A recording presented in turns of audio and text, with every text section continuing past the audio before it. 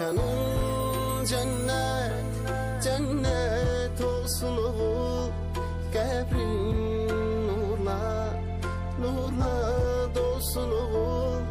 Məkanın cənnət olsun. Salam, bir saylı Qazqulmaq kənd kitabxanasının kitabxanaçısı Əbilova Fidan. Mən bugün sizə milli qəhrəmanımız Mübariz İbrahimov haqqında məlumat verəcəm. Mübariz İbrahimov 1988-ci ilin fevralın 7-sində Biləsuvar rayonunun Əlibad kəndində anadan olub. Əslən Reyrik rayonundandır.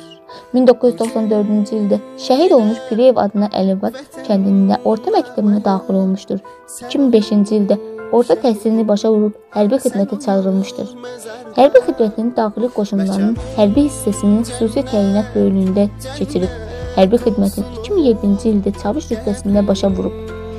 2009-cu ilin avqust ayında yenidən gizli rütbəsində hərbi xidmətdə çalışmağa başlayıb.